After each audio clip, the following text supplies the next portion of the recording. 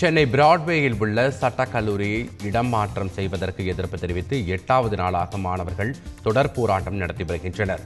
சட்டக்கல்லூரி மாற்றம் குறித்த திட்டத்தை அரசு கைவிடும் வரை தங்கள் போராட்டம் தொடரும் என அவர்கள் தெரிவித்தனர். அதாவது இன்னைக்கு சட்டத்துறை அமைச்சரை சந்திக்கலான்னு போனாங்க. அவங்க என்ன சொன்னாங்கன்னா, இது உங்க இப்போ படிக்கிறாங்கல்ல, இந்த இப்போ 5 இயர்ஸ் படிக்கிறாங்கன்னா அவங்களுக்கு இங்கே தான் இருக்கும் அப்படின்ற மாதிரி சொல்லியிருக்காங்க. ஆனால் நாங்கள் எங்களுக்காக மட்டும் போராடல, எங்களுடைய தலைமுறை அவங்களும் இங்கே தான் இருக்கணும். ஏன்னா இது எல்லாருடைய அடையாளம், ஒரு தமிழ்நாடினுடைய பாரம்பரியம்னு கூட சொல்லலாம். 126 வருஷமா இருக்கு.